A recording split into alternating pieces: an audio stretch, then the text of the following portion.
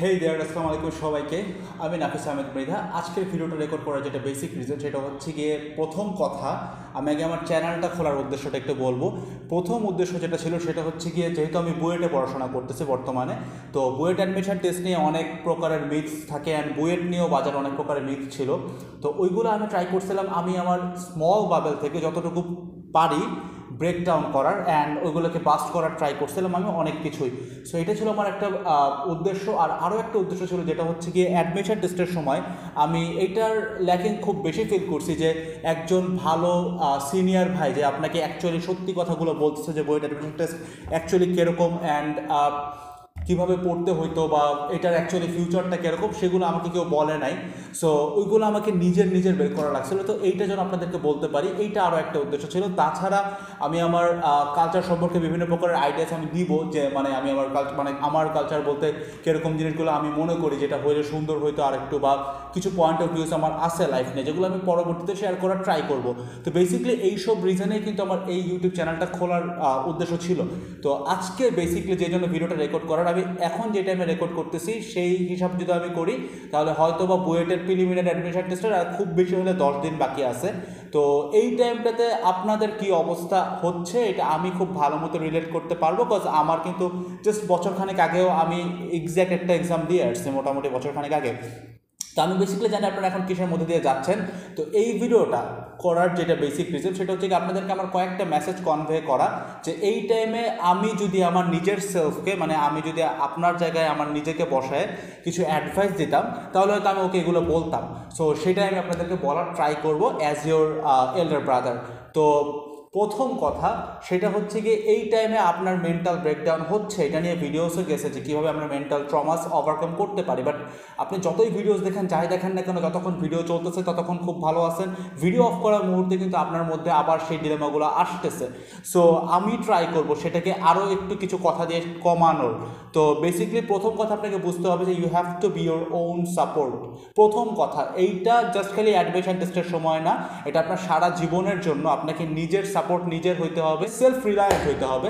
তো self reliant হওয়াটা অন্যান্য টাইমের সাথে এখনকার কতটুকু ডিফারেন্স সেটা একটু যদি বলি, যেমন মনে করেন আপনি এইটুকু আগে সবার আগে বুঝতে হবে, আপনি যখনই আপনার ব্রেনকে এইটুকু ইনপুট দিতে পারবেন যে লাইফের প্রত্যেকটা জিনিস কন্ডিশনাল, কোনো কিছুই আনকন্ডিশনাল না এক্সেপ্ট ইয়োর ব্লাড রিলেশনস, ততদিনে আপনি ম্যাচিউর হবেন যখন আপনি এটা বোঝাইতে পারবেন ব্রেইনকে। তো এইটুকু একটু বোঝার চেষ্টা করেন। দেখেন আপনার লাইফে প্রত্যেকটা মানুষ, ইনফ্যাক্ট যদি আমি আমার নিজের কথাও বলি, আমিও কিন্তু আপনার প্রতি কন্ডিশনাল। আমি স্ট্রেইট কথা যদি বলি, আপনি আমার ভিডিওস দেখতেছেন, এটা মনিটাইজড একটা চ্যানেল। সো আমার কিন্তু কিছু হইলেও প্রফিট আছে, তাই না? অথবা আমি একটা অনলাইন ফেম পাচ্ছি। আমি সবসময় ট্রাই করি এসব স্ট্রেট ফরওয়ার্ড বলে দিতে। সো আমি যদি আপনাদের সাথে শেয়ার করি, অবভিয়াসলি আমিও কিন্তু আপনার লাইফে একজন কন্ডিশনাল অনলাইন পার্সোনালিটি, বা আপনি যাই যেভাবেই নাম দেন, ঠিক আছে, আমিও কন্ডিশনাল। আপনার লাইফে আপনার বাবা, আপনার মা, সর্বোচ্চ আপনার ভাই বোন, এরা বাদে আপনার লাইফের আশপাশে যত মানুষ আছে, each and everybody is conditional. So you have to B your own support. কিন্তু এখানে সমস্যাটা হচ্ছে গিয়ে, অ্যাডমিশন টেস্টের সময় এসে আপনার প্রাণের প্রিয় বাবা মাও আপনার সাথে খুব একটা ভালোভাবে কনভারসেশন ক্রিয়েট করবে না। এখন সবার আগে বলতে হবে একটা কথা, যে তাদের ইন্টেনশনস কিন্তু ভালো, কিন্তু তারা যেভাবে করে আপনার সাথে বিহেভ করতেছে, বা তারা যেভাবে আপনাদেরকে এড়ায় যাচ্ছে, বা আপনাকে হয়তো মাঝে মাঝে কথা শোনাচ্ছে, তাদের ইন্টেনশনস কিন্তু ভালো, যে আপনি যেন একটা ভালো জায়গায় যান। কিন্তু এইটার কারণে আপনি যে মেন্টালি ব্যাকফায়ার্ড হচ্ছেন, এটা হয়তো তারা বুঝতে পারতেছেন না। সবাই যদি, তাদের জেনারেশনের প্রত্যেকটা মানুষ যদি খুব ভালোভাবে সুন্দরভাবে চিন্তা করতে পারতেন, অ্যান্ড প্রত্যেকের ডিসিশন যদি 100% পারফেক্ট হইতো, তাহলে কিন্তু বাংলাদেশের এই অবস্থা হইতো না। সো আপনাকে এইটুকু বুঝতে হবে যে সব ডিসিশনস পারফেক্ট না। সো আপনি যেভাবে ট্রিটেড হচ্ছেন সেটা পারফেক্ট প্রত্যেকবার নাও হইতে পারে, কিন্তু তাদের ইন্টেনশনস পারফেক্ট, এইটা নিয়ে কোনো সন্দেহ নাই। সো আপনাকে যেটা বুঝতে হবে, আপনার হোল লাইফে আপনার একেবারে আনকন্ডিশনালি আপনাকে ভালোবাসে আপনার মা, আপনার বাবা আর আপনার রক্তের ভাই বোন। সো আপনি যদি মনে করে থাকেন যে আমি কী বলতেছি, তাহলে আপনারা যারা বলেন যে সোলমেট বলে যে কথাগুলো, এগুলো কি তাহলে আনরিয়াল কেন? আপনি একটু চিন্তা করে দেখবেন, আপনি আপনার সোলমেট, আপনার বয়ফ্রেন্ড বা গার্লফ্রেন্ড, আপনি ছেলে বা মেয়ে, আমি ধরতেছি না, যে হোক না কেন, তাকে আপনি 3-4 মাস ধরে টেক্সট করবেন না, ব্লক করে ফেলেন, একেবারে সব জায়গা থেকে ইগনোর লিস্টে ফেলান, স্প্যামে ফেলায় দেন, ও কয়দিন আপনার পিছিয়ে থাকবে ভাই? চলে যাবে না? চলে যাবে। তো এখন সেম কাজটা আপনি আপনার মার সাথে করেন তো, মায়ের ফোন ধরেন না, 3 মাস ধরে কথা বলেন না, আপনার মা তারপরেও আপনাকে ভালোবাসবে, তারপরেও আপনার কেয়ারটা রাখবে। রাতের বেলা যখন জ্বরটা হবে আপনার মা বাবাই আপনার পাশে থাকবে, ঠিক আছে? That is called unconditional staff. কিন্তু আপনার অ্যাডমিশন টেস্টের সময় এই মানুষগুলো আপনাকে অসুস্থতার সময় অনেক ভালো মতো হেল্প করবে, কিন্তু এটা শারীরিক অসুস্থতার সময়। আপনি যখন মেন্টালি সিক, এরকম বাবা মা পাওয়া খুবই রেয়ার যারা আপনাকে ওই সময় এসেও হেল্প করে যায়। আমার বাবা মা আমাকে হেল্প করছেন, বাট প্রত্যেকের বাবা মা এরকম সাপোর্টিভ হবে না, এইটাই খুবই স্বাভাবিক। সো এই ক্ষেত্রে আপনাকে কী করতে হবে, আপনি কীভাবে মেন্টাল ট্রমাস হ্যান্ডেল করবেন? দেখেন, আপনি যদি মনে করেন আপনার বেস্ট ফ্রেন্ডকে কল দিলে আপনার মেন্টাল ট্রমাস যাবে, এখানে আমি জানি না আপনি কতটা লাকি, বাট আমার দেখা মতে আমি যেটুকু বুঝি যে আপনি যদি আপনার বেস্ট ফ্রেন্ডকে আজকে কল দিয়ে কথাবার্তা বলেন, দেখবেন সে আপনার প্যারাটা যতটুকু শুনবে তার থেকে বেশি নিজের প্যারাগুলো আরও বলতে থাকবে। মানে আপনি কখনো, এখন আমরা এমন একটা সোসাইটিতে বাস করতেছি যে আপনি যদি আপনার ডিপ্রেশন বা আপনার খারাপ লাগার জিনিসগুলো কারোর সাথে শেয়ার করেন, তখন আপনাকে লেজিট সে একটা কথাই বলবে, সেটা হচ্ছে কি যে ভাই তুই আর কি ফেস করিস, আমার লাইফে তো এতগুলো প্যারা আছে। So nobody is that much patient enough যে আপনার কথা বসে বসে শুনবে। বাংলা কথায় নোবডি গিভস আ, সো বুঝতে পারছেন? সো এই জিনিসটা আপনাকে বুঝতে হবে যে nobody gives an F, nobody gives an F. আপনাকে অ্যাডমিশন টেস্টে আপনাকে কেয়ার করার মতো একটা মানুষও এক্সিস্ট করে না। So you have to B your own support. কীভাবে করবেন? অনেকক্ষণ ধরে কথাটা ঘুরাইতেছে, কীভাবে করবেন? আমার ক্ষেত্রে জিনিসটা কাজে আসে, সেটা হচ্ছে কি আমি এমনি জাস্ট বেসিকলি খাতায় প্রচুর লেখালেখি করি, খুব সুন্দর ডায়েরিতে নোট করি। এগুলো জেনারেলি আমার দ্বারা হয় না, আমি এত গোছানো পাবলিক না। আমার রুম দেখলে আমার আম্মু আমার প্রতিদিন মানে দিনে 5 বার করে পিটায়, ঠিক আছে? সো আমি খুব অগোছালো একটা মানুষ। তো আমি যেটা করি, আমি খাতার মধ্যে আমার একদম ইনার ফিলিংসগুলো লিখতে থাকি সবসময়।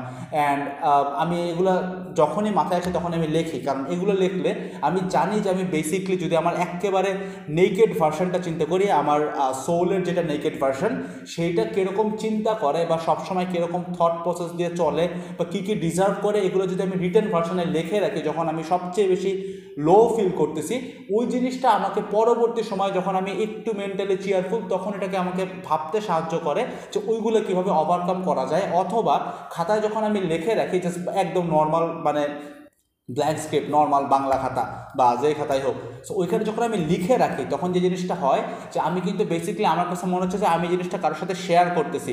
সো আলটিমেটলি আমি কারোর সাথে শেয়ার করতেছি না, বাট আমি যখন লিখতেছি অ্যান্ড আমি যখন মেন্টালি একটু বেটার ফিল করি, তখন কিন্তু আমি নিজেকে নিজের সাপোর্টটা দিতে পারতেছি। সো সেলফ রিলায়েন্ট হওয়াটা সবচেয়ে বেশি ইম্পর্টেন্ট। আপনাদের সবার প্রতি আমার এইটুকু একটা অ্যাডভাইস সর্বপ্রথম থাকবে, সেটা হচ্ছে কি try to B your own support. অন্য সময় লাইফের অন্যান্য পিরিয়ডে আপনি আপনার বাবা মাকে পাশে পাবেন, এটাই খুবই স্বাভাবিক। কিন্তু অ্যাডমিশন টাইমে 99% পাবলিক তার বাবা মাকে নিজের মেন্টাল সাপোর্ট হিসেবে পাবে না, এটা খুবই স্বাভাবিক। So you have to B your own support. কীভাবে হবেন আমি প্রসেসটা বললাম, এইটা করলে যে একেবারে আপনি সাপোর্ট হয়ে যাবেন এমন কিছু না, বাট এখন যতটুকু কষ্টে আছেন এর থেকে হয়তো একটু হইলেও বেটার থাকবেন। অনেকের ক্ষেত্রে অনেক কিছু হয়, যেমন আমার অসংখ্য ভিডিও ক্লিপস আছে আমার ফোনের স্টোরেজেই, যেখানে আমি নিজের কথা নিজে এরকম বসে বসে শেয়ার করতেছি। সো এরকম আমি জিনিসপাতি করি যেগুলো আমাকে অনেক বেশি লেভারেজ দেয়। যখন আমি একটু মেন্টালি বেটার হই, তখন আমি দেখি যে আমি যখন মেন্টালি ব্রোকেন হই, আমি মানুষটা কীরকম, আমার নেকেড ভার্সনটা কীরকম সোলের। সো সেই জিনিসটা আমি দেখতে পারি। সো এই একটা প্রথম কথা। আর দ্বিতীয় কথা হচ্ছে কি, যারা যারা মনে করতেছেন এই টাইম এটা সবচেয়ে বেশি হয় যে আপনার মাথায় এসেছে আর কত, মানে পড়তেছে আর কত, we have to give up, এটা শেষ হওয়া দরকার, এটা আপনার মনে হচ্ছে। তো আপনাকে এই একটা জিনিস বুঝবেন যে যেই ওয়ার্ডটার জন্য আপনি একবার দৌড় শুরু করছিলেন ছোটোবেলা থেকে, আপনার এই দেশে আসার পর থেকে, আপনি পৃথিবীতে আসার পর থেকে, আপনি যখন ছোটোবেলা থেকে দৌড়টা দিয়েছেন, এই দৌড়টা এমন একটা টাইমে আপনি এখন পৌঁছাইছেন, সেটা হচ্ছে কি একটা আপহিল কার্ভ, ঠিক আছে? আপনার এখন লাস্ট মোমেন্ট, এই টাইমে আপনি এখন আছেন একটা আপহিল কার্ভে। আপনি একটা আপহিলের মানে একটা পাহাড়ের উপরে কোনোদিন কোনো জায়গায় কিন্তু দাঁড়ায় থাকতে পারবেন না। আপনি যদি দাঁড়ায় থাকেন, মানে স্টেশনারি মোশনে যদি থাকেন, আপনি কিন্তু পিছনে নেমে আসতে হবে। কখনোই পাহাড়ে কিন্তু দাঁড়ায় থাকা যায় না, হয় আপনাকে আস্তে আস্তে উঠতে হবে অথবা খুব জোরে উঠতে হবে।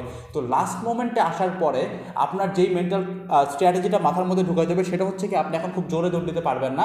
আপনি এখন আস্তে আস্তে ম্যারাথনের মতো আস্তে আস্তে করে দৌড় দিয়ে পাহাড়ের যে পিকটা ওইটার দিকে যেতে থাকেন। আপনি যদি দাঁড়ায় থাকেন বা আপনি যদি এখন পড়ালেখা বাদ দিয়ে দেন একেবারে, তাহলে যেটা হবে আপনি কিন্তু ব্যাকওয়ার্ডসের দিকে মুভ করতে থাকবেন। সো আপনার কিন্তু আর আপহিল কার্ভ হবে না, আপনি কিন্তু ডাউন স্ট্রিমে চলে যাবেন, আপ স্ট্রিমে কখনো যেতে পারবেন না। সো এই জিনিসটা মাথায় রাখতে হবে যে আপনি ভাই অনেক পরিশ্রম করছেন, আমি বিশ্বাস করি ইনশাল্লাহ আপনার কিছু একটা হবে, বাট লাস্ট মোমেন্টে এসে হালটা ছাড়া যাবে না। যখনই আপনার হাল ছাড়তে ইচ্ছা করে, থিঙ্ক অ্যাবাউট ইউর অরিজিন। আপনি যেদিন স্বপ্নটা দেখছিলেন, আপনি জানতেন ওয়ার্ডটা টক্সিক, আপনি কেন আসছিলেন ভাই? জাস্ট অ্যাস্ক ইউরসেলফ, কেন আসছিলেন? হয়তো বাংলাদেশের একটু বেটার ফিউচার পাবেন, হয়তো আপনি ভার্সিটিতে ওঠার পর একটু ভালো ইনকাম করতে পারবেন, হয়তো আপনার বাপ মা প্রাউড ফিল করবে, হয়তো আপনি পাবলিক ভার্সিটিতে পড়বেন অ্যান্ড দেন আপনি খুব একটা প্রেস্টিজ নিয়ে চলাচল করতে পারবেন। আপনি জানেন আপনার আপনার আই গেস এইটুকু আইডিয়া থাকার কথা, আপনি যদি বাংলাদেশে থাকেন যে পলাশি বা এই যে আপনার শাহবাগ এরিয়াটা অথবা জাস্ট দ্য হোল বাংলাদেশের কথায় চিন্তা করেন, একটা বুয়েটের স্টুডেন্টের রেসপেক্টটা কোন লেভেলে থাকে আপনার আই গেস বাংলাদেশে থাকলে এতটুকু আইডিয়া হয়ে যাওয়ার কথা। সো আপনি জানেন যে জিনিসটা মানে সমীচীন আমি বলবো না, কজ বুয়েট একটা মাত্র ভার্সিটি না, বাংলাদেশে অনেক ভার্সিটি আছে, কিন্তু আপনিও জানেন আমিও জানি যে জন্মের পর থেকে আপনি এটার পিছনে দৌড়টা দিচ্ছেন, ইভেন নোয়িং যে জিনিসটা টক্সিক তাও করছেন। সো যখনই আপনার গিভ আপ করতে ইচ্ছা করে, যখনই কুইট করতে ইচ্ছা করে, এইটুকু একটু চিন্তা করেন যে আপনি কেন দৌড়টা দিচ্ছিলেন। দৌড়টা তো দিচ্ছেন, এখন এত দূর চলে আসছেন, মনে করেন আপনি ঢাকা থেকে টাকা ছাড়া বাইরে হয়েছিলেন, ঠিক আছে? সো আপনি কোনো একটা ভাবে এমন একটা, আপনি চিটাগাং যাচ্ছিলেন, কোনো একটা ভাবে এমন একটা জায়গায় আসছেন, ওইখান থেকে আপনার চিটাগাং যাওয়া খুব ইজি, কিন্তু আপনি যদি এখন মনে করেন আমি আবার আগের জায়গায় চলে যাব ঢাকাতে, আপনার ওইখানে যাওয়া অনেক প্যারা। সো আপনার এই জিনিসটা বুঝতে হবে, আপনি এত দূর দৌড়ে আসছেন ভাই, আপনার লাইফের almost 17 to 18 years gone after this fucking toxic war. Sorry for the F word, sorry, but after this fucking toxic war, আপনার 17 to 18 years gone. এখন যদি আপনি মনে করেন যে আপনি মুভিং করবেন রিভার্স মুভ করবেন, আগের সেই অরিজিনে যাইতে আপনার যতটুকু প্যারা হবে তার থেকে আপনার ডেস্টিনেশনে পৌঁছানো, তো বলতে প্যারা হচ্ছে কেন, ডেস্টিনেশনে পৌঁছানো আপনার অনেক অনেক কোয়াইট ইজিয়ার। তো যখনই আপনার মনে হচ্ছে you feel like giving up, don't give up, think about your origin. ওইখানে যদি আপনি এখন রিভার্স করতে চান, রিভার্স গিয়ারে, দ্যাট ইজ রিয়েলি টাফার। সেই ইনোসেন্ট সেলফে যাওয়াটা অনেক টাফ।